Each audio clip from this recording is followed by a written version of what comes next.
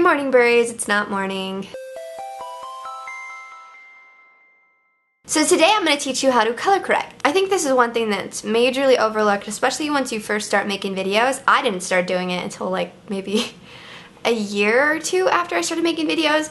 So it's just one of those things where you get done editing and you just want to render and upload your video, so you don't think about color correcting, but it is one of the most important things you can do to really help your video stand out. I was looking through some of my old videos and I was trying to find like a rough version of something before I color correct, because usually what I do is I render a rough, send it to some people, let them tell me what they think of it, and then I color grade and do everything else and make the final adjustments. But the ones I want to show you just aren't on this hard drive. I actually have another hard drive that is at Joey's house, and all of the older footage is on there.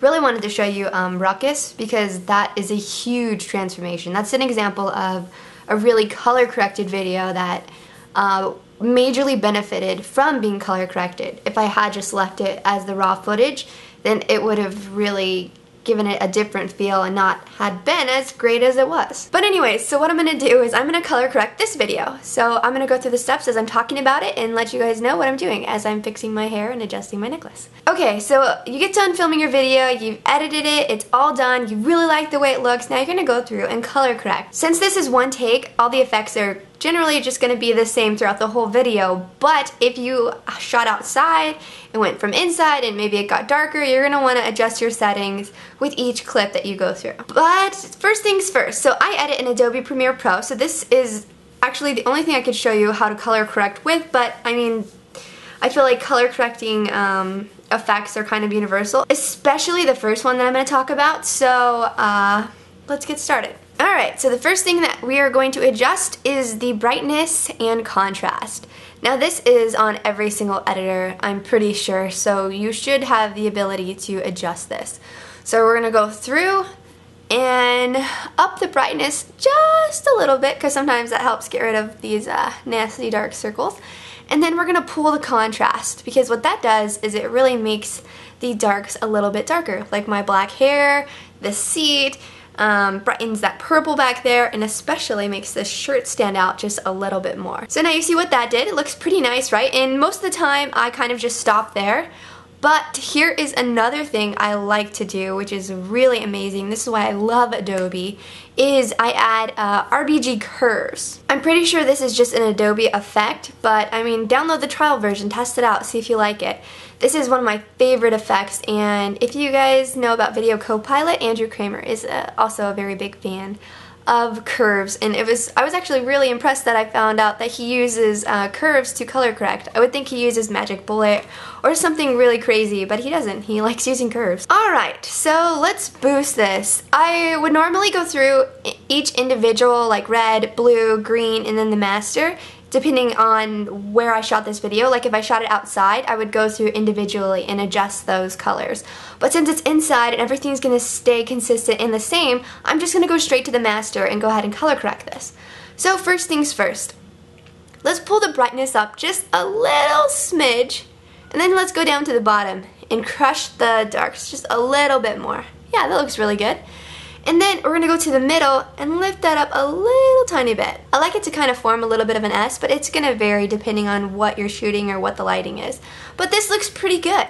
I think this is a great start, or actually just a great finish, because this is just a vlog.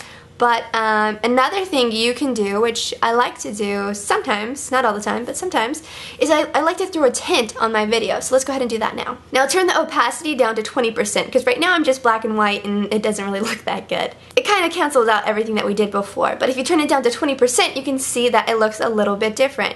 Now go into the colors and select something different. Like, do I want this to be a more warmer video, or do I want it to seem sad? So if I want it to be like a warmer, happier type of video, I can go into like a really burnt orange or dark yellow color, really close to black, and then you can see the filter.